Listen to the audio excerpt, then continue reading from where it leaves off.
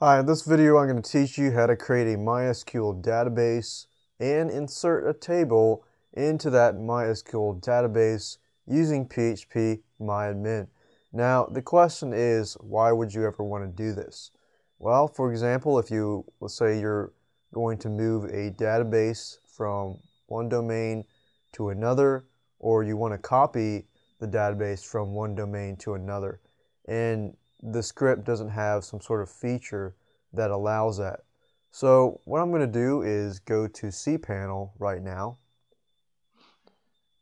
Let's say, for example, that I was at one of my domains, which is stephenluke.com, and I go to my phpMyAdmin, and basically I'm going to move a database from this place to another site. So I'm basically moving one copy and copying that to another domain.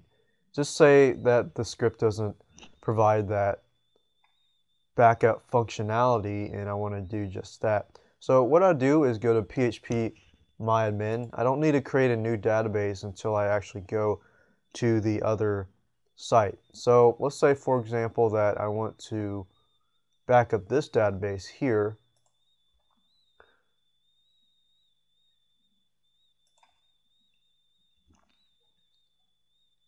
And as you can see, this database is quite simple. It only consists of two different fields and one table.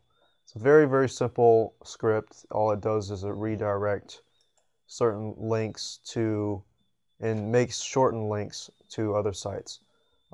Basically, so what I want to do is, since I'm selecting that database like so,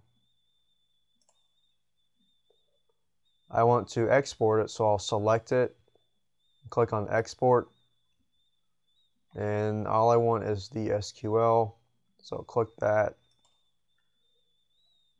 and then all I have to do next is scroll down and click on go. PHP MyAdmin will give you a SQL dump, and basically all you do is select all, and then you copy that into your copy board.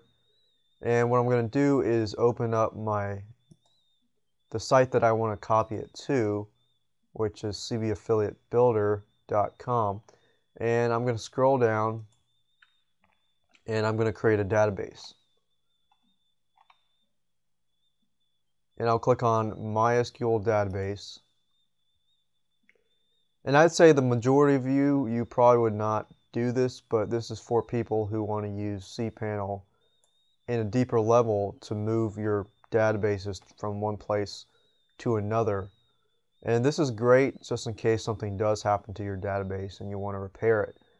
Okay, so what I'm going to do here is create a new database called redlinks. And of course I'll create a username, go back, and I'll connect the two users together.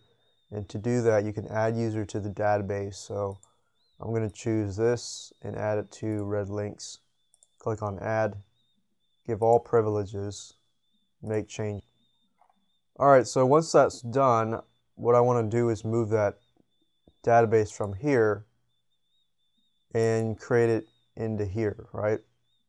So what I do is I go back to home on the second domain name, CB Affiliate Builder, and I scroll down and click on PHP MyAdmin, and then I click on the redlinks database, and then I click on SQL, because remember I'm basically copying whatever I did here into here. So if I copy and paste that information, click on go, and it says your SQL query has been executed successfully. Basically all that means is it basically copied all the information from domain name number 1 to domain number 2. And you can see that if I click on here, you can see that there are two fields as shown. And you would use this technique, for example, whenever I move one script to another domain, let's say for example AMember Pro. And let's say for example that AMember Pro, you have problems with the backup functionality. If you have problems, then you can use the same method to extract the SQL database. And then when you upload it to the second domain name, you can use this exact method so that your stats and your numbers that have already been updated on your domain name number 1 can be updated on the domain number 2. It's a more advanced type of video than the other rest of the videos I'll be showing you, but it's something that is available for you if you ever want to use it.